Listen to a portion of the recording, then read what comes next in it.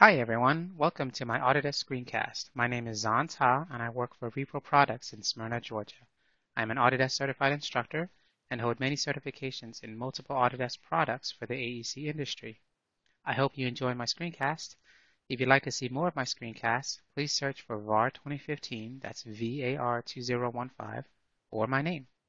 Please don't forget to give me a thumbs up after you watch it. In today's screencast, we'll be taking a look at AutoCAD 2016 and how to use the table command. Here I am in model space of a drawing, annotate tab of the ribbon, tables panel. I have the table command here. I also have the style selector here as well, and it gives you one to work with, which is called standard. You can click this little arrowhead here to get to the table style. The table style dialog box opens up. It lists all the styles that you have available in this current drawing, and you can click Modify to get into the Modify Table Style dialog box for that particular style, in this case called Standard, and you can make adjustments on the design.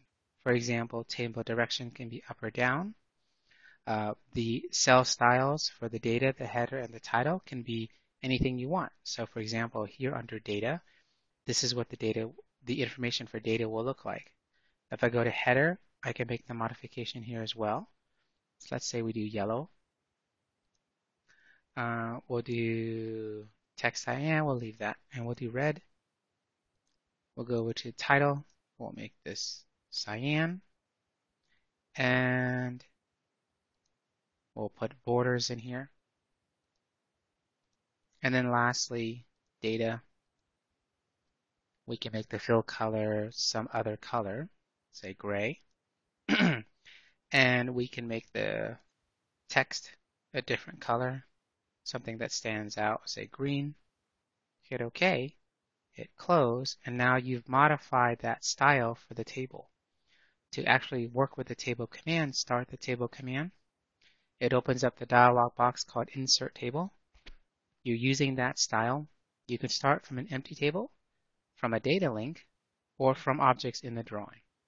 In this screencast, we'll just do it from an empty table. This is what the preview will look like.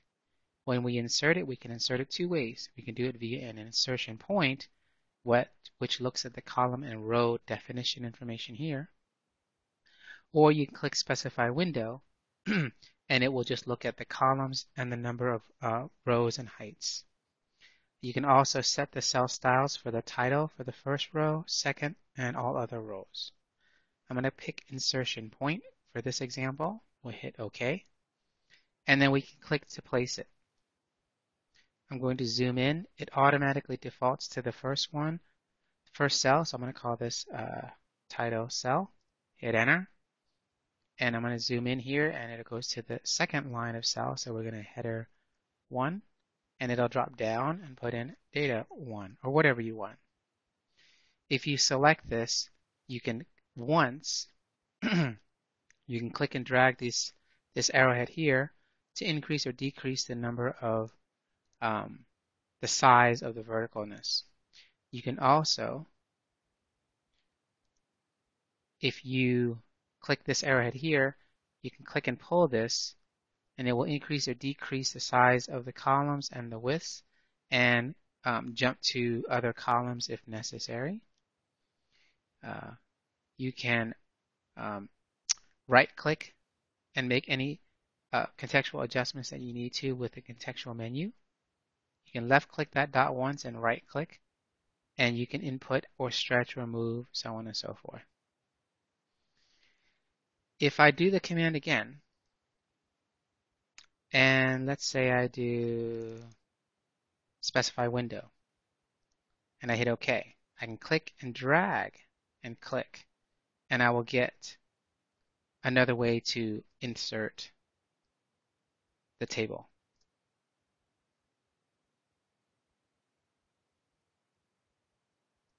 And then you can start inputting data. Again, if you select the schedule just once, you'll have a lot of grips for you to work with.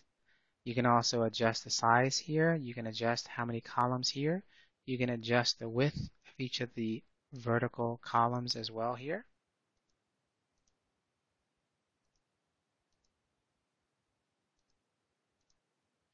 And If you double click inside a cell, then you're in the cell and you can make adjustments. For example, maybe it's not going to be green, it's going to be orange.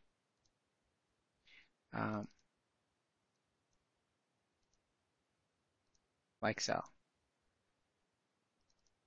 When you're here, you can obviously work with the style of the font, matching, bold, italics, underline. This is basically your text editor.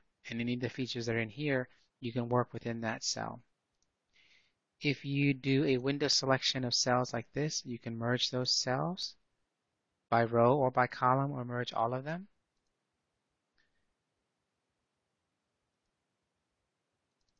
If you double click inside a cell, you can do justification, columns, symbols, fields, so on and so forth. And that's it. That's a quick screencast tutorial on how to insert and work with tables in AutoCAD 2016. Thanks for watching my screencast, and please don't forget to give me a thumbs up.